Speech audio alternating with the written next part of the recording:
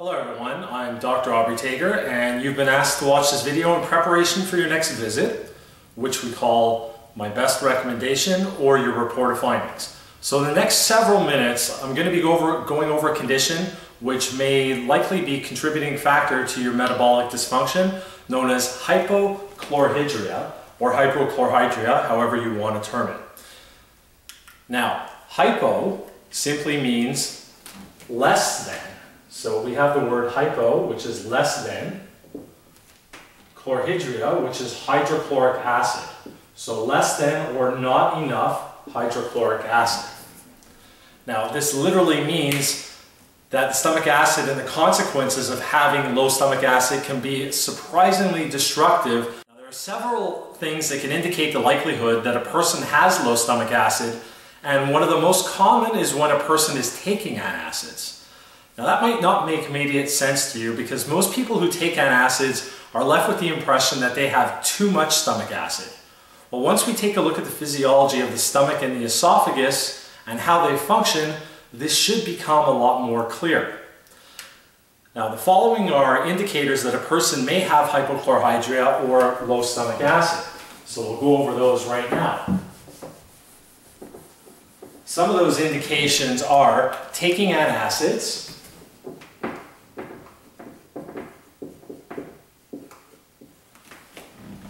heartburn,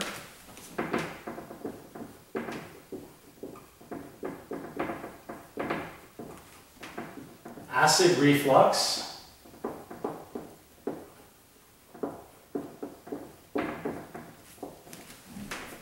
indigestion,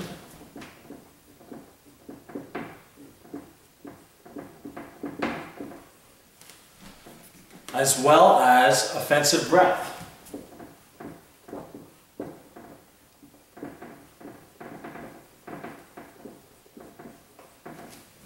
So these are just some indications that there may be a problem. We might also have some blood lab ranges where you see an elevated BUM,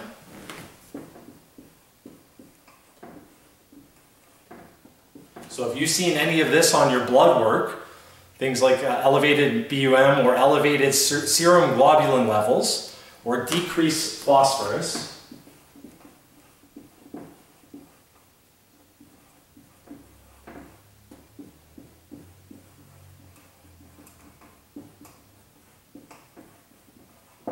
these are all indications that there may be some hypochlorhydria going on. You might also have a loss of appetite for things like meat. Now, some of the other things you might notice are difficult bowel movements, a sense of fullness during or after meals, and difficulty digesting fruits or vegetables or undigested food when you're taking your stool. So you can always just go into the bathroom, take a look at your last bowel movement, and see if there's any kind of food particles that are just staying in there that are totally undigested. Now, if you ask the average person what causes heartburn, they will say, more than likely they're going to say it's too much acid. And that's the impression that most of us are left with when we watch TV commercials selling antacids and doctors within the HMO and PPO system who are prescribing what's called H2 antagonists and proton pump inhibitors. Now these are much stronger drugs that severely diminish the body's process of making hydrochloric acid. Now study after study, especially current research, show that our stomach acid secretion declines with age. It doesn't increase. We're never going to see somebody that's over the age of 30 years old that has an increase in the amount of stomach acid. It's going to be decreasing as we get on in our age.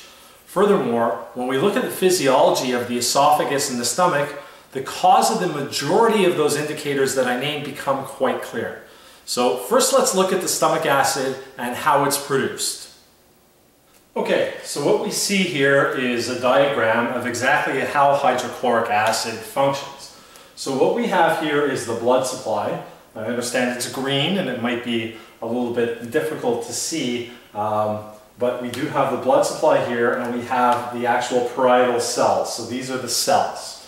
So what happens is carbon dioxide or CO2 is taken into the cell. And when it goes into the cell, this is then going to combine with H2O or water, so CO2 and H2O, which then will yield a compound called H2CO3. H2CO3 is then going to break off into HCO3 or bicarbonate and H plus, which is one hydrogen atom. Now, what happens then is the proton pump will actually pull that hydrogen atom into the lumen of the stomach, and it will push back or give back a potassium ion. Then we have another proton pump here that is going to bring the bicarbonate, that byproduct here of HCO3, back into the blood supply. As this goes into the blood supply, what this is going to do is this is actually going to help with the pH and lower down the pH. So we have to make sure that the pH levels are neutral as well. Normal pH is between 6.4 and 7. So if we have any problems with the lack of stomach acid or hypochlorhydria, then we're not going to have normal pH values either. Okay, so now that you have a better idea of how stomach acid is produced and that stomach production overwhelmingly declines with age, but it does not increase at all, let's look at how the stomach acid can actually create something like heartburn or gastroesophageal reflux disease. So what we have here is we have an actual drawing of the stomach. And what we see up here is what's called the lower esophageal sphincter, or the LES. Then we have a protective barrier, and then we have the parietal barrier over here. So we're going to look at how this actually functions.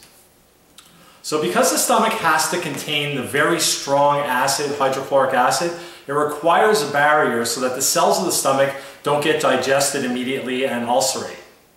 So within the stomach, the body actually creates a protective barrier, mostly through mucus and bicarbonate.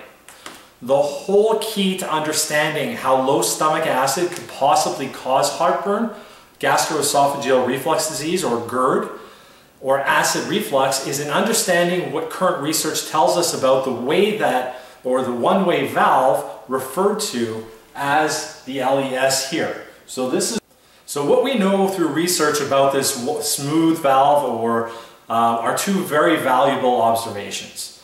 First is the mechanism that triggers the valve to close, the way that we actually close it. We currently know that it is the strength of the stomach acid, measured here in the antrum, that actually causes, or in the bottom of the stomach, so we have here the top of the stomach and we have here the antrum, so the pH value here is going to cause that sphincter to actually close. So second, the research has revealed that it's a physiological range of the pH needed to be below 2.5 or 3 for that to close. So once the food is chewed and swallowed, the esophagus delivers a bolus of food through the stomach via what's called peristalsis, or it's a rhythmic muscular contraction moving the food into the stomach. By this time, the stomach should have adequate levels of hydrochloric acid to continue the process to digest the food, because everything from seeing food to smelling food to chewing food increases hydrochloric acid and gastric production. So with normal HCl, with normal hydrochloric acid production, the pH levels will drop below 2.5 to 3.0, which is highly acidic. And it is the very mechanism that causes this LES, this sphincter, to actually close. Let me restate that. It is the high level of acid measured at the antrum, down here, or the bottom of the stomach, that triggers this LES, this sphincter, to close. But when a person has low stomach acid, then the pH doesn't reach the level of acidity to trigger the closing of the LES. This LES will remain open. And at that point, whatever acid is in the stomach, even if it's not very strong, that comes in contact with the esophagus can cause damage and what you know as heartburn or reflux or gastroesophageal disease. So although there are other mechanisms that inhibit this LES from closing normally, such as obesity, bacterial overgrowth, diaphragmatic dysfunction, pregnancy, among some other things, this mechanism actually accounts for approximately 80% of all heartburn that we see, as well as reflux and GERD. Now the thing with antacids that you might be taking right now, antacids will further inhibit the body's natural ability to produce the necessary levels of hydrochloric acid. Let me say that again. If you're taking antacids, it's actually going to prevent you from being able to produce the natural levels of hydrochloric acid that you need in order for your body to function properly. So if this information is research-based and available to medical doctors and prescribing medication is worsening the root cause of the problem, then why did doctors continue to prescribe medication to further inhibit a system that's already producing low stomach acid? Well, let me just say that drugs for acid reflux and GERD generate huge profits for the pharmaceutical companies. More than 60 million prescriptions were filled in 2004, and Americans spent $13 billion on acid meds in 2006. The most popular medication brought in $5.1 billion alone, making it the highest selling drug after Lipitor.